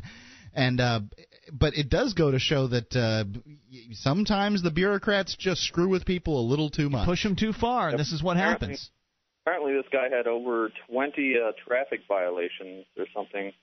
So yeah, I've actually got the story here from the AP. It says here that Stanley Bird, who's 34, said the police drove him to it. He says, I've been harassed to the point that this has brought this to, wearing a T-shirt at the time that depicted a construction excavator, saying, I want an investigation started. Bird has had numerous run-ins with the local police, including 20 driving offenses. He recently was released after serving 12 months in the county jail after being convicted of being a habitual motor vehicle offender. In the bulldozer incident, he was charged with criminal mischief and reckless conduct with a deadly weapon, as well as driving and probation violations. So, he pulled one too many U-turns, and the government put him in jail for 12 months, and he was a little ticked off about that. Yeah, so, it's probably not going to help him out anything what he did. But no, likely not. I thought it was rather amusing when I heard this tale. Obviously, he felt like he had nothing to lose at this point. I mean, they already stole him a year of his life. He figured he'd, keep messing with the cops at that point. They want to mess with him, he's going to mess with them. It takes a real financial burden on you when you go to jail for a year. Absolutely. Well, let's not forget the financial burden that's put on the taxpayer. How much money do we have to pay in order to keep this guy in jail for a year? Driving offenses. $50,000, $80,000, $100,000 a year? Right. Not worth it. And I like at the end of the story that I have, it talks about a different incident by a guy who was harassed by zoning battles with his town somewhere in Colorado, and he actually fortified a bulldozer and went on a rampage, destroying, I think it says 6 buildings. Yeah, there's video footage of that. So that's the Killdozer story? Yeah, it's called the Killdozer, and not only did he fortify it, but he actually made it like bulletproof and that sort of thing. I mean, it was just an awesome, just this destruction vehicle, this tank that he was just destroying the city hall and the right. And as the bureaucrats get more and more invasive on people's lives, you're going to see more and more of these incidents where a man is driven to desperation, and it's not going to be 1 in 100. It's going to be 1 in a million, 100,000 or whatever.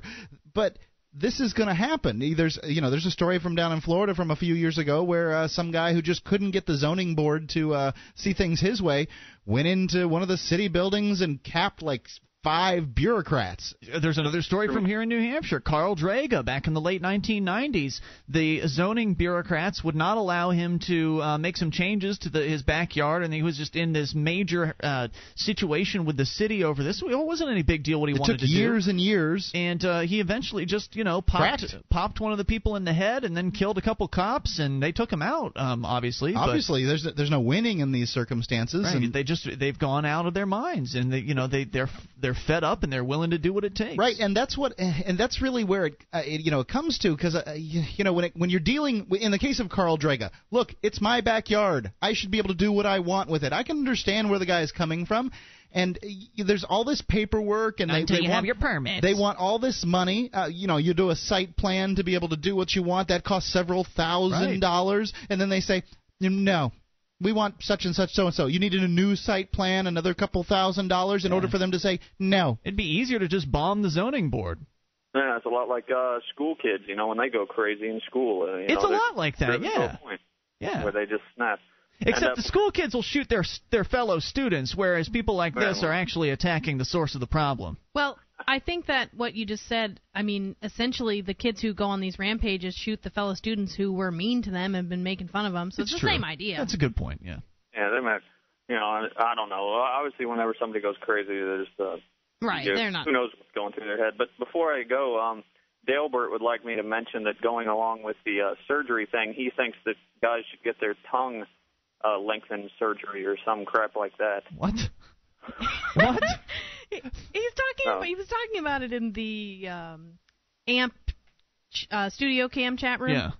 And he says that instead of women getting these surgeries, men should get their tongue lengthened or something. No thanks. Yeah. Thanks for the call, Puke. Appreciate it. I have enough trouble biting my tongue now and then. I certainly wouldn't want it any longer. Yeah. 1-800-259-9231. Look, this is why what we're doing on Free Talk Live and the Liberty Movement is so important. Because if we don't turn government around, if we don't turn this incredibly large, bureaucratic, intrusive government around and make it drastically smaller as soon as possible, more incidents like this are going to happen.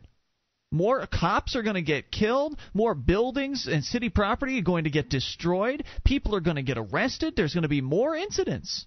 And that just gives the government more of an excuse to start cracking down on people. Well, we've got a problem with people running bulldozers into city buildings. We're going to have to put up barricades. We're going to need more police presence. We need to hire more cops. We need to have cameras in the streets. The more violence you use against them, the more they're going to amp their violence up against us. And, of course, violence begets violence. So the more the more stuff like this happens, the more the government's going to do to intrude in our lives, the more stuff like this will happen, and so on and so forth. And we need to turn this around as soon as possible. That's right. Free Talk Live, saving lives every single night. We're trying to, at least. Let's go to the phones and talk to Jared in Tennessee. Jared, you're on Free Talk Live. What's on your mind? Hey, everybody. Hey there. I just wanted to get in on this circumcision conversation. Sure. I just started tuning in late, and I didn't know if you discussed the male circumcision aspect. We touched on it, not really so much tonight. And we actually didn't necessarily talk about female circumcision, but female plastic surgery. Okay. But yeah, you're welcome to comment on circumcision. What do you have to say about male genital mutilation? I wish mine hadn't been cut. Oh, yeah, me too, man. I actually, it didn't bother me until here recently. Well, I didn't realize what was truly taken from me. Right, nor did I. I didn't realize it until I saw the Penn and Teller episode. You're born. As far as you're born with that. I'd always thought that was just how I was born. Right. For the longest time. Obviously, not when I got older, but. The fact is, they stole nerve endings from you. Exactly. That is. And what is this all about? I don't understand. Great question. Right. What if you wanted to surgically alter your, young male child or even female child? What if you wanted to remove one of their arms? Yeah, should we allow parents to do that? I think that circumcision is child abuse. Now, hold on. That didn't answer his question. What is it all about? Look into the history of circumcision, and you'll find that it's all about desensitizing the male genitalia. And it happens there is also female circumcision, which is even worse. Right. But it's all about making it so sex is less pleasurable. So, in theory, you'll want it less, which, of course, isn't true. It doesn't. Yes, it may make it less pleasurable in that you don't have as many nerve endings as you did before, but it doesn't mean that you want it any less. And so this was actually brought about by Puritans. It was brought about by religious freaks that wanted to... Kellogg and Graham. Yep. Mr. People Kellogg. who make your cereal and graham flakes. crackers. These are the guys that went on some kind of weird zealotist. They were religious advocating it. crusade to and basically they didn't want boys to touch themselves. They said that it would reduce the incidence of masturbation, worked. self-sullying or some terminology that they used. Very bizarre how stuff. does this idea propagate? How come it's maintained itself so long? Jews did it at one point. Fortunately, it is going down in popularity. As I understand it, it used to be in the 80s, 80% of males were circumcised. Now it's 50. Yeah, I heard 70s is even more. I mean, I was born in 73. Yeah. Now it's 50%. It's going down in popularity. That's good news. The truth is getting out. How did it propagate? Through the religious channels. People said this is what you should do to keep your kids closer to God. Doctors recommend it, and they'll do it without your permission. So blame Jesus. Thanks for the call, man. We appreciate it. 800-259-9231. And was Jesus circumcised? That's a good question. This is Free Talk Live. This is Free Talk Live, and it's your show. You can take control of the airwaves via the toll-free number, 1-800-259-9231, the SACL CAI toll-free line. It's Ian here with you. And Julia. And Mark. 800-259-9231. You can join us online at freetalklive.com. The features on the site for free, so enjoy those on us, including the live, not the live streams. Well, those are there, but the archives. I haven't mentioned those yet. Archives, an entire year's worth of the show, front page of the website. You just go and get them. They're free at freetalklive.com. And your mattress was likely manufactured using all kinds of disturbing chemicals. Does this bother you? Well, it bothers some scientists, especially in the case of young children. Savvy Rest mattresses are made of 100% natural latex rubber, organic wool, and organic cotton. Try their crib mattresses, too. SavvyRest.com for the sleep you've been dreaming of. That's SavvyRest.com. Not only are they healthy, they're darn comfy, too. No doubt about it. Let's go to the phones, to the fun, talk to the Gourd Captain in Ohio. You're on Free Talk Live. Hello. Hello. Hey, what's on your mind? First, I'm going to tell you a story about possibly the weirdest substitute teacher I've ever had in the 5th grade. Sound a bit like some of your conspiracy callers. Okay. You see, in the 5th grade, during orchestra class, my orchestra teacher never shows up half the time. Well, more like 25% of the time. Still. Who's counting? Go ahead. So we have to go to the theater because none of the substitutes actually know anything about orchestra, and have a study hall. Only problem is that the substitute starts talking about herself and, how, she used to be in the Soviet Union, how America is so wonderful and stuff. But then she notes how she's glad to be away since the KGB killed her brother in the middle of the 1990s. And then, how the Soviet Union never really went. They're just hiding and they'll nuke us when we least expect it. Yeah, that seems a little paranoid. I'm pretty sure the KGB was not around in the middle of the 1990s, but I'm sure the conspiracy theorists believe differently. I think it's GUR took over for the KGB. GRU. Yeah, I'm definitely not involved with the KGB anyway and denying their theory. So, yeah. Anyway, she then furthermore said this was okay because she's going to die anyway because she smokes cigarettes every day. Mm-hmm. And that'll kill her off with a couple of years. But she's, again, fine with that because the entire world's going to end in 2012 anyway when an asteroid hits the Earth, killing off all life. Sweet. Pretty awesome. You'd think if an asteroid was going to hit Earth and change everything, that the scientists would be frantically coming up with some system to take care of this asteroid. I mean, if we could divert this asteroid right now, it wouldn't take much, because obviously it's out somewhere as far as Jupiter or Neptune or something like that. Mm-hmm. It wouldn't take much of a divergence to keep it away from Earth. A pinprick, a pebble plunked against it right now would it would miss us by hundreds of thousands of miles. Yeah, you're probably right about that. So, but that would be a Michael Bay film. That's a fate worse than death. But anyway, you didn't like Transformers? I haven't seen it. I have seen The Island, Armageddon, and Pearl Harbor. Pearl Harbor and The Island? Ooh, I haven't seen any of those, and I've heard they're not so great, but I've seen The Rock, and I really enjoyed that one. I'll have to take your word for that. But anyway, after that, she said she developed a tale of her time in the Soviet Union. You see, she lived in the skyscraper, and one day there was an earthquake, and the building collapsed on top of her. Luckily, she somehow managed to end up underneath a bathtub, so she lived through the earthquake. But the problem was it was several days before she was rescued, and she was starting to get thirsty. So she found this nearby butcher's knife, apparently underneath the bathtub. Mm-hmm. Wonder how it got there. But anyway, she was so desperate she cut her wrists and started drinking the blood to stay alive. I don't know if that would work. Would that work? It tasted good. Yeah, she's pretty weird, man. Thanks for the stories. We appreciate it. You'd think you would eccentric old substitute teacher. You'd think you would go for, like the miners did there recently, you'd think you'd go for urine before you went for blood. Now, did they find any of those miners? I mean, I saw a story. I read something today that, in fact, I don't know, that they proposed what the miners had done. I don't know. I think that Are they alive? I don't know the answer. I cannot answer. Because I heard something on the radio earlier. It's not the kind of story we normally do, so I just kind of skimmed over it. I heard something about them talking about making jokes about their wives drinking urine and eating coal. That's what I remember reading today. Eating coal? Wow. Yeah, I mean, I'll have to look into that. It has to be biological at some point, right? I was very curious about that because the miners, you're talking about the Utah miners, right? Yes, that's what I believe I'm talking about. I am almost entirely uninformed on this. I saw a headline today. I don't know a lot, but what I understand is they got caught down in the mine. They sent in a rescue team to drill and get them out. 3 of the rescue team members got killed in some sort of a cave-in, and then they called it off. Then earlier this week, I heard something on radio news about how they're trying again, about how they're continuing to drill in 3 weeks later. And I'm thinking, 3 weeks? They really they don't have water under there? How could they possibly make it that long? Maybe they did. I don't know. Anyway, we'll look into it. Maybe we can find the story. 800-259-9231. Let's see, real quick here. According to dailytech.com, in 2004, history professor Naomi Orkses performed a survey of research papers on climate change, examining peer-reviewed papers published on the ISI Web of Science database between 1993 and 2003. She found a majority of scientists supported the consensus view, defined as humans, we're talking about global warming, humans were having at least some effect on global climate change. Orskes' work has been repeatedly cited, but as some of its data is now nearly 15 years old, its conclusions are becoming, somewhat dated.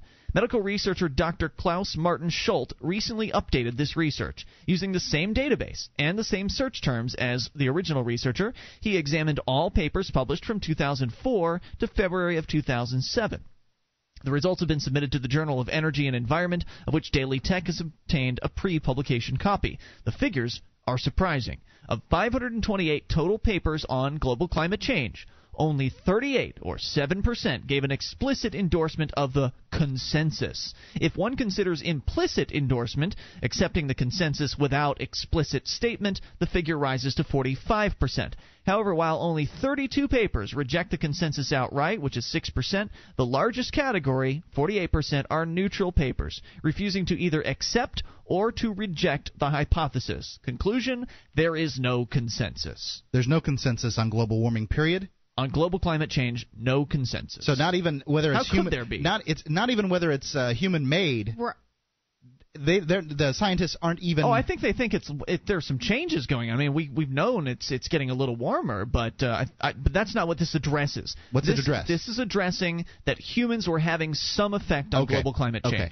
Are humans a factor? Is the question. So there is no consensus. Right, and that's absolutely the truth. By the way, I did look up on Google. It was some Chinese miners that they found that managed to survive. I heard that story too. Okay, yeah. Why the hell didn't you save me? I thought we were talking about the Utah miners. How did I know? I said I read a story today. Well, anyway, there you go. Thanks. Got my back, partner. So the global warming.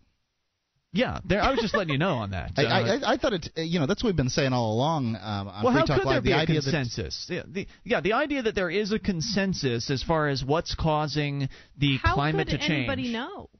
How could you go about finding out what causes climate to change? I guess you'll have to go ask the 6% that claim that the humans are indeed responsible. Well, I know what they're claiming. They're claiming there's more carbon dioxide in the air now, and our combustion engines are causing an increase in carbon dioxide, and temperatures go up when there's more carbon dioxide. So poof, it's us. But what they fail to take into account is, what's referred to in the 1400s as the medieval warm period. Like, for instance, when Greenland was actually green, and when people thought it was a good idea to get on Iceland and populate the place. It was warmer then. They also failed to take into account, and we're not scientists, but they also failed to take into account things that humans couldn't possibly affect, like, the temperature of the sun and how close it is to the Earth, that sort of thing. More on the way. You can take control. This is Free Talk Live. One of the bonuses you'll get as a Free Talk Live amplifier is access to our classic archives. For just $3 a month, you can become an amplifier, and you'll help us get on more radio stations and MP3 players. Get the details at amp.freetalklive.com. That's amp.freetalklive.com.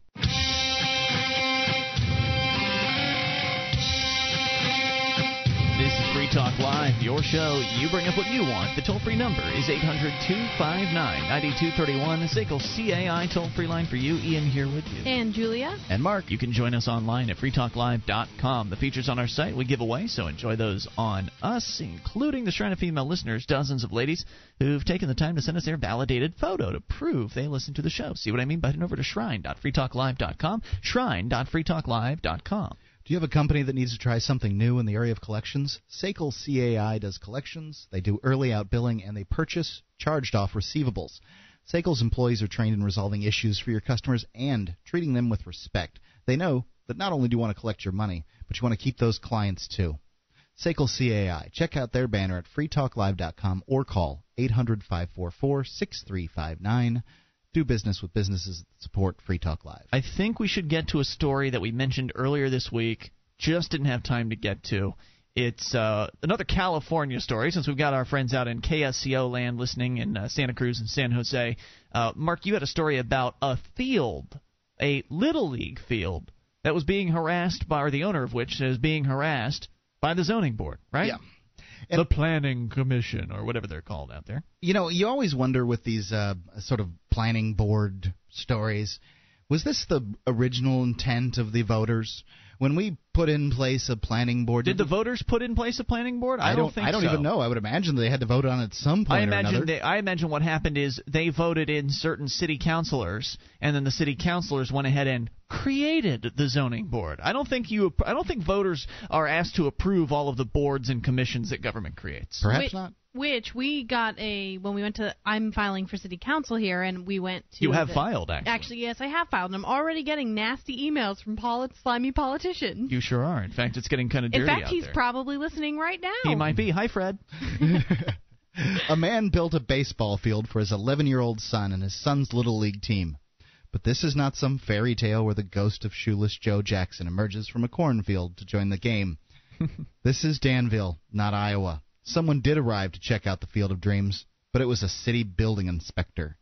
The story heads into the late innings tonight when Danville's Planning Commission is set to weigh in on an unusual property dispute. It pits David Lowe, who built the field without permits, in a picturesque ridgeline. How dare he! Right, on a picturesque ridgeline, against neighbors below who say the field's 14-foot-high fence screams prison wall and obscures million-dollar views. Oh, let's take the fence down, and then all the balls can go fly through your windows. Yeah, what do you think about that picturesque view? Baseball coming through your window. Lowe, a private equity investor, spent hundreds of thousands of dollars on the field, which has... Is there barbed wire on the top of the fence? What are you talking about, a prison view? What sort of madness is infecting these people? It has artificial turf, an enclosed batting cage with a motorized pitching machine, hookups for electricity and water. The views gave San Francisco's AT&T Park a run for its money. Mount Diablo to the east, Las Trampas National Park to the west, old oaks all around. Lowe calls it a place for neighborhood children to play baseball. His son, Greg, calls it really cool. Yeah, opponents call cool. it Guantanamo Bay because of its fences. Come on, this is satire, right? Is this real? Yes, absolutely. It's out of sfgate.com. My goodness. Yep, sorry about that. The neighbors, many of whom are wealthy, would not build. The neighbors, many of whom have forgotten what fun is all about. Right, they're wealthy, though not build your own ball field wealthy. Want it removed as soon as possible, rejecting Lowe's proposal into a parking lot to hide it by planting tall trees. You know, this seems to be the problem, the biggest problem in the wealthy neighborhoods. This wouldn't be a problem in a regular old working class neighborhood. They'd be happy to have the ballpark. But once people seem to get enough money, they believe they own everything that they can survey from their property. This is how it was at Longboat Key, where I came from, Sarasota, Florida. You know, the rich people zone and regulate the crap out of each other to the point where you can't change the color of your carpet. You think it's because they just don't have anything better to do? Like, all they want to do is control everybody else? I don't know. Maybe they fancy themselves all kings. It's ludicrous. It's a sickness. It's some sort of disease, some sort of mental infection that these people have, that they just want to control other people's property. I don't like the color of your house, and your I'm wall's too high. You're gonna have to cut those bushes. Shut up. Go get a life. Some of the rules are so ludicrous. Absolutely true. I lived in a community where they had a problem with a sago palm that I had, that a neighbor had. That's an unapproved palm, sir. It really, they called it a bush rather than a tree. It's a palm tree. Of course, so it got above 3 feet, and the guy wasn't allowed to have it anymore. They made him cut down his sagos. Unbelievable. Crazy stuff. But these planning boards and these bureaucrats. In this case, it was in fact a building inspector, but. We don't want our neighborhood to look like kids are having fun around here. Yeah, God knows. No fun allowed in Danville. So, that's what's going. Is that it? Is the end of the story? No, I can continue. I want to quotes. Read on. All right. I want quotes from these idiots. Give me an excuse. Danville planners agree, citing local rules preserving of course they do. Major ridge lines. They recommend that the commission turn down a permit application that Lowe belatedly filed. The squabble could end up before the town council and the courts after that. In theory, the town could force the field's dismantling. Of course it could. In fact, what else is it going to do? Well, after the fact, this guy's filing for the permit after he's already done the job. He has violated the rules, and so therefore they can just wipe it out if they want, probably at his cost. And they don't have to accept the permit, but if they do, that belated permit will cost probably 10 times as much as the original permit would have. And it's all just which he knew he wouldn't get. I bet you he knew he wouldn't get the permit because of all the, muckety mucks that are living there that don't like kids having fun in their neighborhood. So he just figured, I'll go for it. See what happens. Ask forgiveness instead of permission. Yeah, it's a good way to live life. Is the next guy going to point to a football field on the ridgeline? Neighbor Terry Rousseau asked while pointing into the black fence in her backyard. Wait, is this? What is the next guy going to put a football field on the ridgeline? Apparently, Terry. Tennis courts. What's going on? This Rousseau. Is basketball. What do we want? All these sports around here. Get this out of here. We just want to die and watch our television and garden. In places like Danville, every plan to build on a ridge is controversial and tightly regulated. Planners are used to dealing with monster homes being plopped in once pristine hills. But say this is their first time dealing with a ball field on a ridge. You've ruined our ridge. Right. That's the way it is. It's like their ridge. You didn't buy the ridge. Right. Just because you can see the ridge from your house doesn't make it yours. Shut up, you old bat. If I'm your neighbor and I can see your car, I should be able to go and take it away from you. I mean, these people are crazy. Right.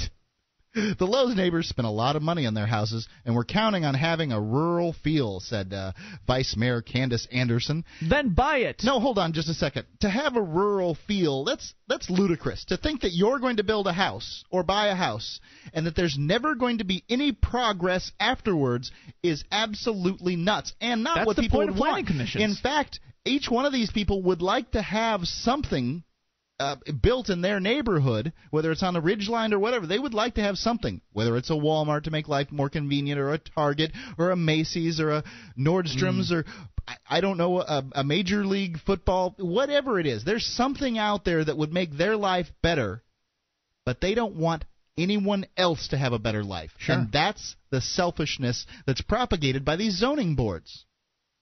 It absolutely is. By the way, I always like to bring up an example of people say, oh, my God, we'd have chaos without zoning boards. Houston. Yep. One of the major 10 metros in the United States, Houston, has number 7, I believe. No zoning board or anything like that.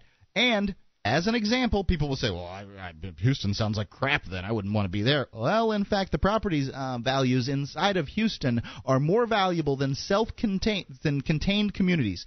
Communities that are completely inside the Houston city limits, that have their own zoning regulations. This is fascinating, too. Julie and I were actually talking about this today, in that, the scare tactic is that if somebody advocates the abolition of a zoning board, inevitably the objection that comes up is, well, what if they open up, a junkyard next to me? And we'll address this here in moments. Well, I want to get one more quote here from the Vice Mayor Candace Anderson. You should hold it. Oh, you should hold it. Good. It's so good. So hold on to it, okay? We'll keep talking about zoning. And if you've got a zoning nightmare story you want to share with us. If you live in the Bay Area of California, you do. 1-800-259-9231. Give us the worst busybody you've ever come across. This is Free Talk Live.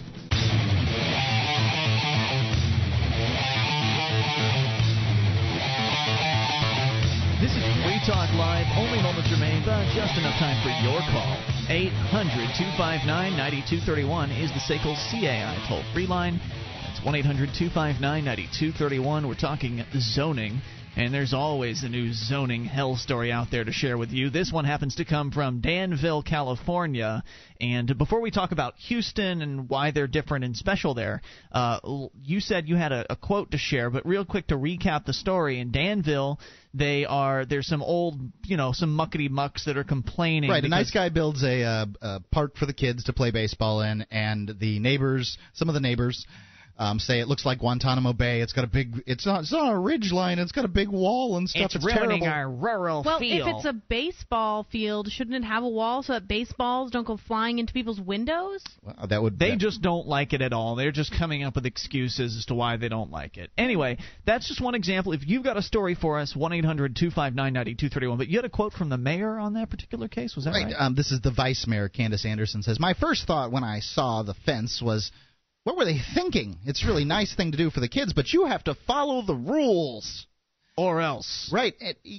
I understand that the vice mayor would be concerned with the rules and that kind of thing, but at some point the rules get so restrictive. Mm-hmm. The rules aren't the most important thing in the world. For instance, if the family that hit Anne Frank had followed the rules, they would have died in a gas chamber. Not the family, but the Franks would have, which finally Anne Frank did die. But not in a gas chamber. But it was following the rules. And so the rules, the road to hell is paved with your damn rules, Candace. Yeah, screw your rules. The fact is, the kids do need a place to play ball, and to have a nice park is a very good thing. I understand that you don't want that people don't want their little ridge lines covered when buildings and that kind of thing, but they don't own the ridge lines. If they don't want the ridge lines covered in buildings, buy them. Let them buy them. Yep. Because if I own a piece of ridge line, I should be able to build what I want on it. Thank you very much. I don't care if it's your view or not. You damn right. Was that the end of that No, quote? it's the end of the quote. Okay. So we were talking about Houston, right? This unzoned city. Right. It's by no means a mecca for liberty or anything like that, but it is an anomaly in America. Right. It's the 7th metro in the United States, so it's a rather large place, and somehow good portions of the city managed to go without a zoning board at all. Now, because it's such a large city, there are some areas within Houston that are, little incorporated areas. Right. Sort There's of like other towns inside of Houston, towns or cities or whatever you want to call them. That do have these centralized planning boards. Mm-hmm. The people that sit around and they've got their college degrees and I'm an expert in urban sprawl and we're going to make our city very beautiful. So I know everything. You would think having these experts employed and elected inside these cities, these municipalities inside of Houston, that it's in the very same area, that in fact property values would be higher in the planned areas. To prove. Wouldn't you? Isn't that the idea behind a planning board? Is that and somehow it's going to make our property values better? But keep in the fact, riffraff out. That's it's sort of not true. What's the difference between a planning board and a zoning board? Because there's both in Keene. They call them they're pretty much the same. Well, zoning's what you're allowed to build there, and then planning's they've got a larger view. Really? I don't even know. Okay. It varies from municipality to municipality, but you would think that they'd be, they'd have a proof of concept, that they'd be able to say, well, look at us, we've got these high property values and we're zoned and you're not.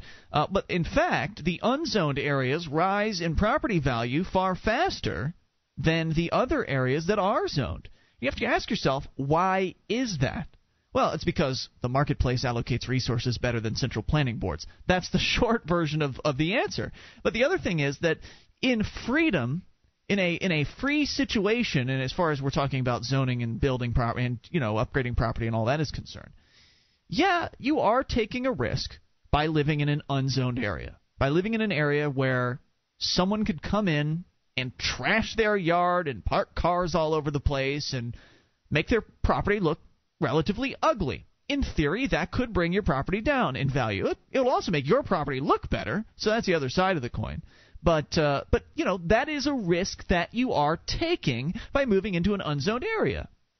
The other side of that coin, however, is the other side of the risk, and that is that because you are unzoned, because there is no centralized bureaucracy you have to go to and beg for permission and pay thousands of dollars to get their permission to do things, because people have that freedom, they can take the money that they would have paid in permits or whatever and take that and put it into their property. They can upgrade their property without asking for permission. They can do all kinds of creative, original things that don't have to, bow down to the code and to the official rule book. And because of that freedom, people can upgrade their property without having to ask permission. They can upgrade it faster. They can do it better. They can do it more affordably. And they can do different, more original things, thereby making property values skyrocket in comparison to the zoned controlled areas. Now, the first thing that you're going to hear from somebody who's new to this concept of getting rid of a zoning board is going, what if my neighbor wanted to start mining for oil? Next door neighbor wanted to dump. How about a garbage dump? Or make a dump or start a pig farm.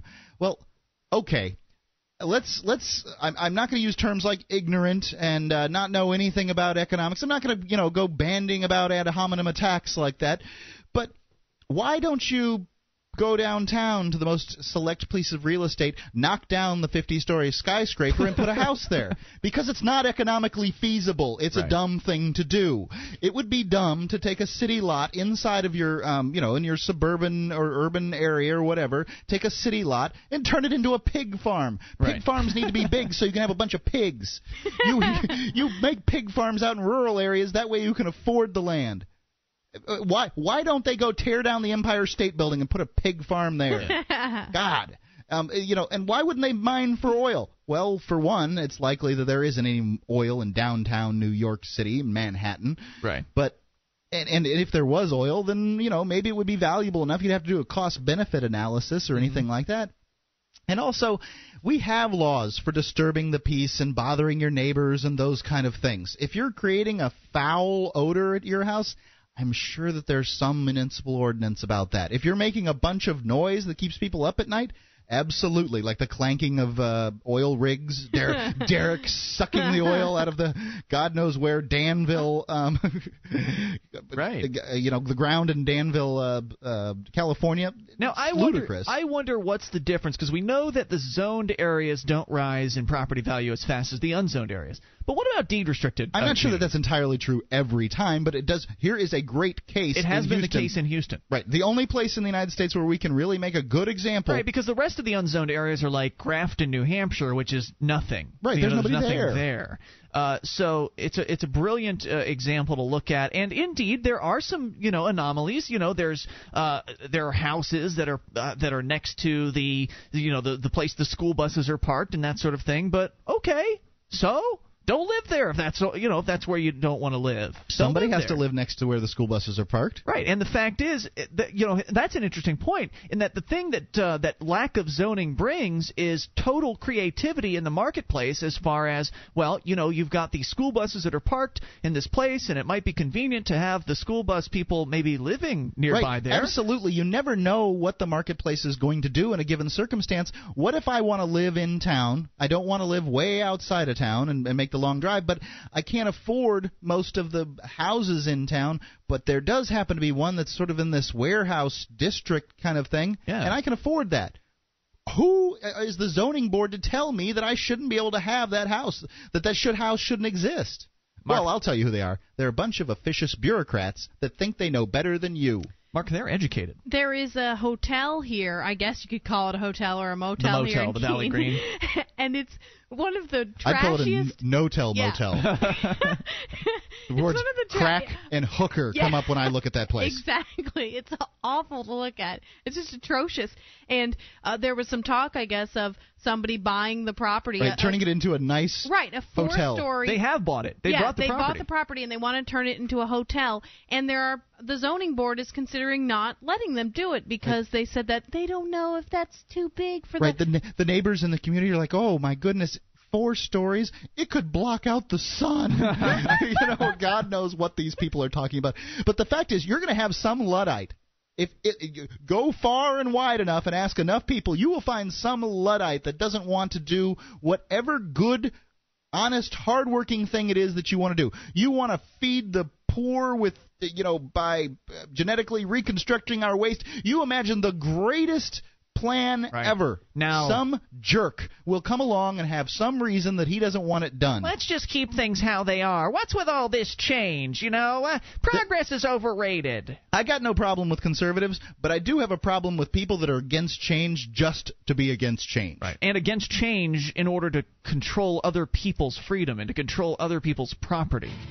If you don't want to change, then you can just buy up a bunch of land, and you can live on it your whole life, and you'll never see another person walk by, and you'll never get to see new hairstyles or new clothing or new buildings going up or anything new. You can just stay all by yourself. It's possible.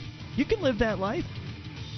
It has been Ian here with you. And Julia. And Mark. We'll return tomorrow night for the live Saturday edition. You can join us online in the meantime at freetalklive.com. DVD, books, music, instruments, periodicals, computers, software, electronic, photo, cell phone, office product, home and garden, bed and bath, furniture, kitchen, pet supply, automotive, hardware, apparel, shoes, jewelry, grocery, healthcare, sports and outdoors, toys, games, used, and more. It's a department store at your fingertips. Amazon.freetalklive.com. Get all your shopping done, a great deal, delivery to your door, and a percentage of your purchase will go to Free Talk Live when you enter Amazon through Amazon.freetalklive.com.